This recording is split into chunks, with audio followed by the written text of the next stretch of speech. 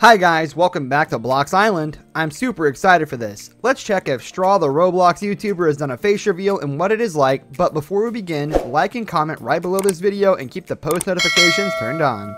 Straw's face reveal. Straw, also known as Straw Hat Luffy, is a Canadian YouTuber known for playing the Roblox game Jailbreak on his mobile phone. Straw also plays different games such as Pet Simulator. He released a video on Pet Simulator 2 where he showed his viewers secret hidden grinding and chest spots. Straw famously took on My Username's This, another Roblox jailbreak YouTuber, in the first game. Straw was a cop and My Username's This was a criminal.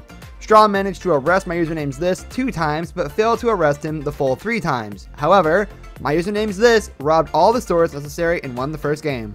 The second game was when My Username's This was a cop and Straw was a criminal. Straw managed to rob 5 stores, but My Username's This only arrested Straw once. Straw won the second game at the end. This meant that My Username's This and Straw tied on their challenge. Straw hasn't yet done a face reveal simply because he hasn't thought of it yet, but some say that he has done a voice reveal. I'll be sharing this on my next video, if it's true, so don't be left out. As we all know, creating your own type of style in Roblox can sometimes be a challenge for some developers, but Jailbreak is an exception.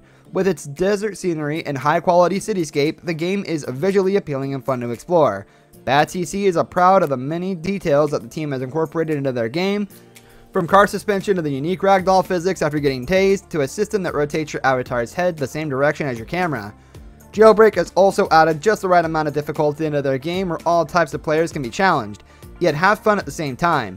The game offers a great balance of power between prisoners and police, which makes the game difficult to fit the style of gameplay.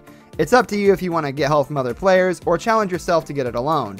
This is key for BadCC. You can cooperate with your friends to rob buildings and fight crime together, with different people having different roles. You can also play solo and have a lot of fun.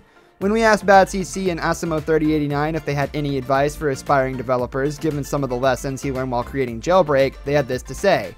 Test as much as possible with as many people as possible so you can get feedback about everything you're working on and make sure you aren't spending too much time on something that isn't worth all the time. If people aren't having fun playing your game, you need to correct this, said BadCC. And of course, it helps to get all the weird bugs out that come up when there are millions of people pushing every boundary of your game to the limits. Focus on a single project and make sure you don't spend too much time away from it all at once. I made a Jailbreak while I was in school and spent at least a couple hours on it each day during the weekdays. Listening to feedback is huge, he said. If a majority of your feedback givers are telling me they want something, there may be an even larger portion of players who aren't willing to speak up. The past update that's pushed us past 80,000 concurrents involved a bunch of gameplay changes and updates that players have wanted for a long time.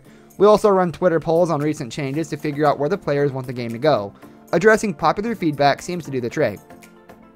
For a game to build up popularity, it needs to have a great replay value. Jailbreak has taken that aspect of the game design and taken it to heart with many unblockable features and prizes such as safes, vehicle skins, and in-game credits. These features create an investment in the game and provide a reason to come back and play. Even BadCC admits that he is always finding new ways to play the game. The discovery is part of the fun.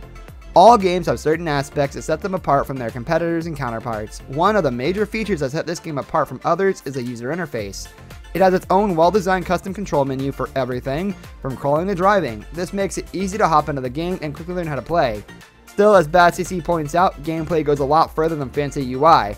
You don't have to know you can rob banks and jewelry stores when you join the game, but as soon as you figure it out, it's an entirely new game. Or the fact that you can pickpocket police, customize cars, hijack helicopters, have parties in apartments, and so much more. Thanks so much for watching. I hope you enjoyed this video. Give it a thumbs up, like, share, and comment right down below. Don't forget to subscribe if you haven't, and turn on the post notification for more. Stay tuned for my next video.